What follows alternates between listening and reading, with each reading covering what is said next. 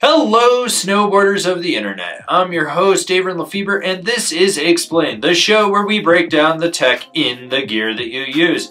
In this episode, we're going to be talking about Nitro's Impact Ballistic panel. What is it? How does it work? And do you need it? So the Impact Ballistic panel isn't really anything new by Nitro, because other brands do it. What it is they utilize Kevlar, the trademark name for aramid, right under the inserts.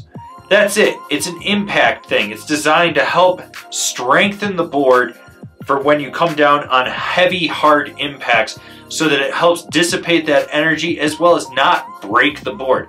Now, with that said, other companies have used this for years. Do I believe that it actually makes an active difference? To an extent, yes, but if you're going to break the board, it's still going to break. It's not going to make it completely impenetrable from damage. I mean, it might stop a bullet if someone shoots at you, but other than that, as a dampening agent and as a strength additive to a snowboard, it makes a very minimal difference, but it becomes a talking point more than anything. So people will be like, oh, this board's got aramid, but you know it has Kevlar, and that'll stop a bullet, and it makes it so strong. It's marketing bullshit. I mean, it does add a little bit of strength right in that area, but it's nothing major. So do you need a board with Nitro's Impact Ballistic plate?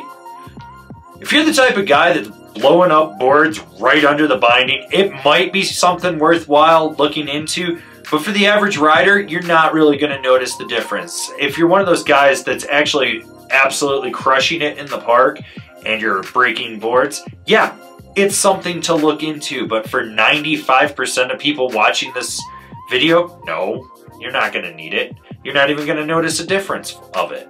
Did you learn what Nitro's Impact Ballistic plate is? Good, because if you didn't, why am I making these videos? I have no idea. Anyways, if you're new here, remember to subscribe, click the bell, get those notifications. That way you're not missing any of the videos we got coming out for all you snowboarders of the internet.